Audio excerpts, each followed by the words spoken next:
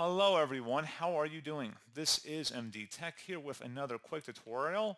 In today's tutorial, I'm going to show you guys how to adjust or change your default video quality in Facebook.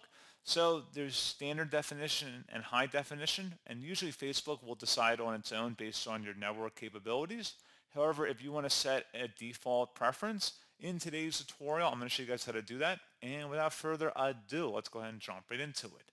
So all you have to do is open up Facebook and select your profile icon at the top right. Just left click on it and then go down and select Settings and Privacy. Select the Settings button. And now on the left side underneath Preferences, select Media.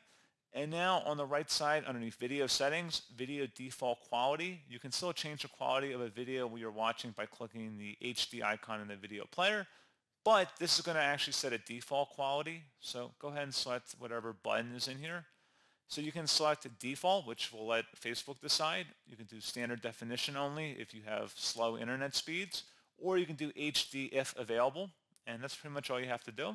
So pretty straightforward process on that, guys. And as always, thank you for watching. I do hope I was able to help you out, and I do look forward to catching you all in the next tutorial.